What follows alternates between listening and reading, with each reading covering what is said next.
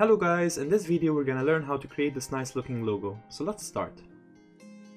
Okay, let's start. So let's get the rectangle tool and draw a rectangle like this. And now zoom in and hold that to get the two cursors and just copy holding shift to make it parallel. Okay, so then press Ctrl D to repeat the action. Do it multiple times. So this is enough. Okay. So select all of them and go to Window and search for symbol and then just drag it inside the symbol here. And now you can name it whatever you want. I'm gonna name it lines and press OK, and now you have it inside and now it's grouped as one object. So now you can actually delete it, and now we have to get the circle tool or the ellipse tool and draw a circle holding shift to make it proportional. And let's color it something bright so we can see what's gonna happen later. And now press on it and zoom out and then go to Effects, 3D and Revolve. And you would have this shape here, so just change the angle slightly so you can see the middle section. And then in the offset, just increase it slightly as well so it looks like a donut shape. And then press on Map Art, and in the symbol just scroll down until you find the lines you created. Okay, and then press Scale to Fit, so now it fits everything. And you would see here there's two lines stuck to one another. You can just elongate it from here until all the distances between each line is equal. And now we can move this slightly here and you would find there's invisible geometry. Press on it and now we would have this shape here. And press OK and then OK, and we would have this shape. So what to do next? So we have to delete the lines underneath and keep the lines on top. So press on it and go to Object, Expand Appearance. Okay, so now we can select each part by its own. So we need to delete the bottom parts. So let's search for the bottom parts. Here's the bottom part. So keep clicking on it until you select only the bottom parts and delete. And then let's search for the others. There's some here. Keep clicking on it until you select only this, delete, and there's some here. Keep clicking, then delete, and there's some here. Keep clicking, then delete, and there's some here. Keep clicking and delete.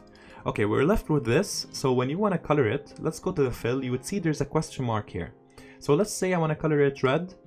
It would color everything. So there's something wrong here. So press Ctrl Z, go back, and you would notice there's some circles inside. We need to delete those circles. So right click on it, ungroup, then right click again, ungroup, and then right click, release clipping mask. And now you can select the circles. Select this circle here and delete. And select everything so you can know where the circles are. And there's one here, select it, delete. Select everything, there's one here, select it, delete.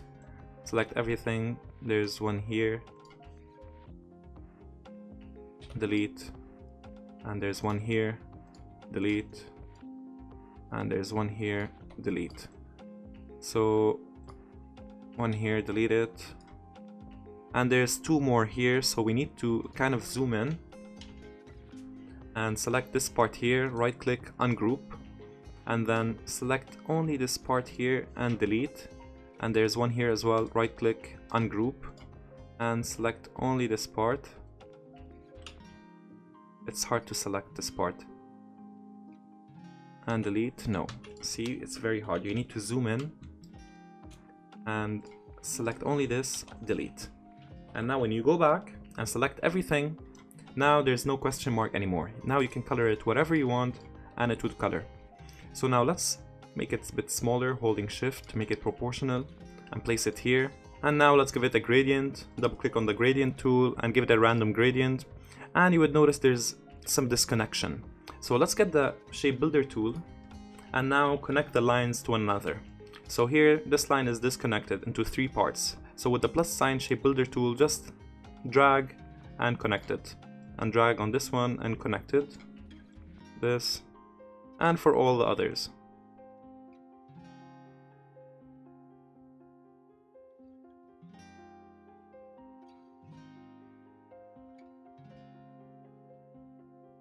And when we're done, just select everything and go back to the gradient.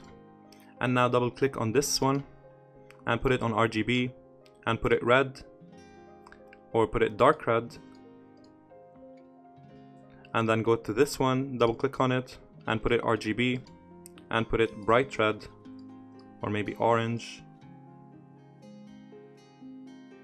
And it looks fine. So now we can maybe move this slightly here and put it on 40 opacity. And maybe add one more here and put it on 0. And now when we want to look at it, it looks like it's fading with 2 colors.